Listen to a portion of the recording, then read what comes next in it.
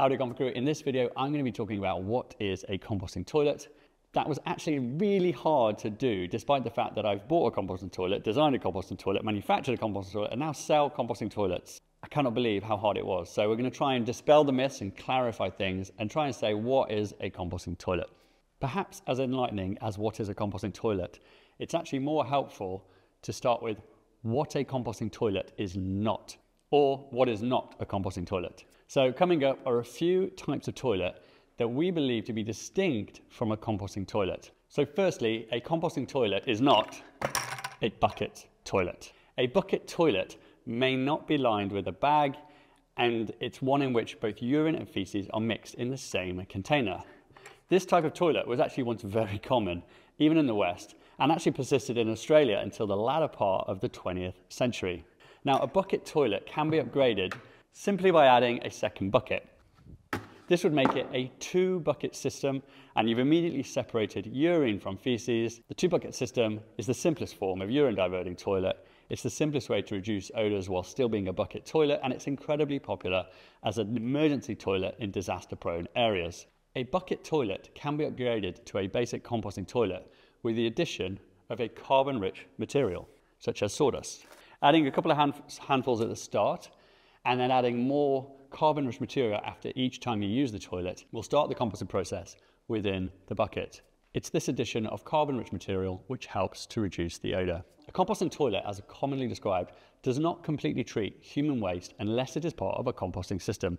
This may come as a shock and is perhaps the largest criticism of composting toilets, but a small handful of sawdust on top of your fresh poo, which could have just been deposited, is not going to magically become pathogen-free like a unicorn turd. Some people differentiate between compost toilet and composting toilet, as a compost toilet doesn't fully compost the material, but a composting toilet does, and through composting the material, it achieves pathogen reduction.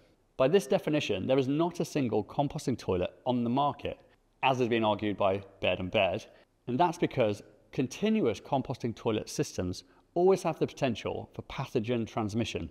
Now, I believe this could be a working distinction between compost toilet and composting toilet, but until a composting toilet like this actually exists on the market, it seems a moot point.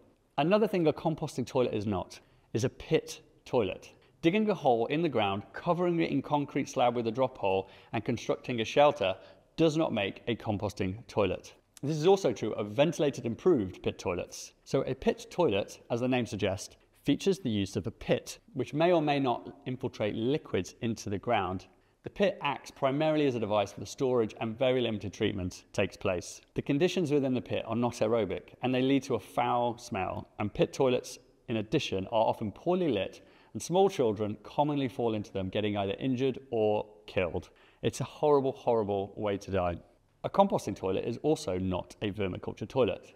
Now, don't get me wrong, I think vermiculture toilets are genius, and tiger toilets are probably one of the best solutions to come out of the Gates Foundation Reinvent the Toilet Challenge.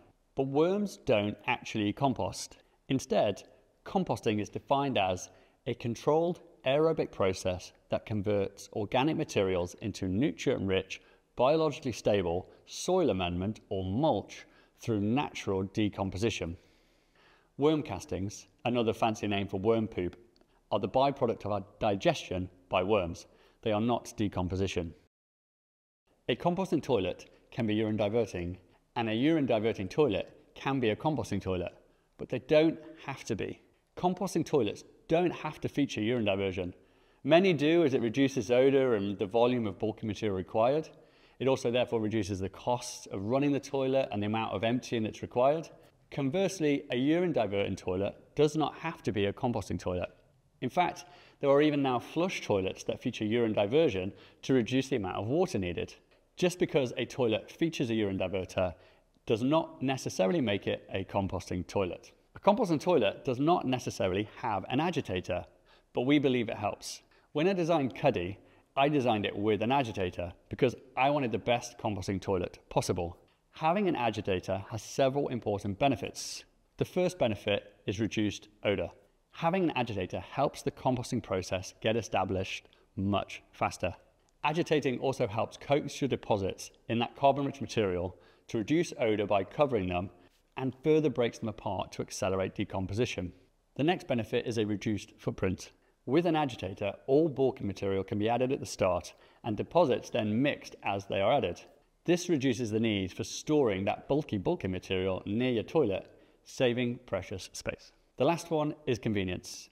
Adding bulky material after each use to the toilet can be messy. Whatever can go wrong will go wrong. Small amounts of cover material can get spilled in transfer, and that will require a cleanup. With an agitator, this cleanup effort after every use is reduced at the price of not having the materials in the bin conveniently pre-bagged for disposal. Now, this convenience is a personal decision. We launched Cuddy Light after our customers wanted all the advanced features of Cuddy just without the agitator for that conveniently pre-bagged poop. Composting toilets are dry toilets normally. When a composting toilet does not feature water for flushing, it can also be referred to as a dry toilet. Where a urine diverter is also used, the toilet can also be classified as a urine diverting dry toilet, or UDDT. Sexy name. However, a toilet that is a UDDT is not necessarily a composting toilet unless it begins the composting process. So you could call Cuddy a urine diverting dry composting toilet, but it's really not a sexy name. So when is a composting toilet not a dry toilet? When it uses water for flushing and conveyance of the solid waste. Technically, it's a composting toilet, so it wouldn't be solid waste. Our favorite device for this is the Aquatron, which separates liquids and flush water from the solids without any moving parts, just through the magical physics of adhesion. It is genius. There are several types of composting toilet available, and for each one, the composting toilet system will look slightly different. Coming up are the main types of composting toilets.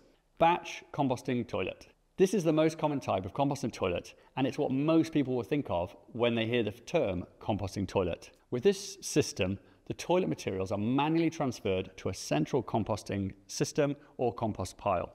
Urine diversion is common in these types of systems, similar to Cuddy, due to the ease of managing urine separately and the reduced odours. Separating the liquid and not requiring additional bulky material to absorb that liquid means not handling the solid materials as often and less trips to the compost pile.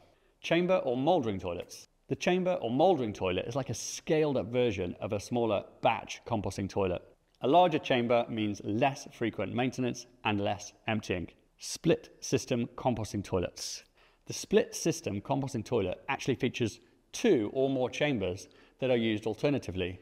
The first chamber is filled and then covered over to compost while the second is used.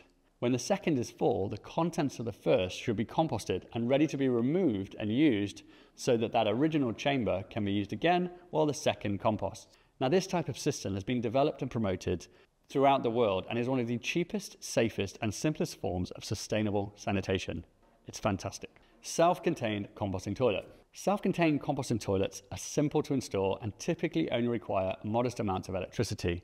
Cuddy is an example of a self-contained composting toilet. They typically feature an agitator for the solids bin and ventilation by means of a small electric fan to provide airflow and reduce odour. Some may even feature heating elements to help dry the materials and help dry out the urine if urine diversion is not employed. Central composting systems. Now, a central composting system may have multiple toilets connected to a central composting vessel. Toilet materials are transported via means or conveyance, such as a low flush or vacuum flush, or just a direct drop. The central composting chamber should be sized appropriately for the number of persons and toilets that feed it, so that it only needs to be maintained periodically, say every 3 months. If you want to learn more about composting toilet systems, check out our other article. So what is a composting toilet? The definition of composting toilet is evolving quickly as people are embracing it as a more sustainable form of sanitation throughout the world. Currently, the term composting toilet most often refers to a toilet that contains human waste in conditions to encourage materials to start composting. When the contents of the toilet are composted, the whole system can be referred to as a composting toilet system. That's it for this video. If it's been helpful, give it a thumbs up to boost my ego. If you've got thoughts or suggestions, then leave a comment below and be sure to subscribe for more tips on composting toilets and some hot developments coming later this year. Cheers, Compo Crew.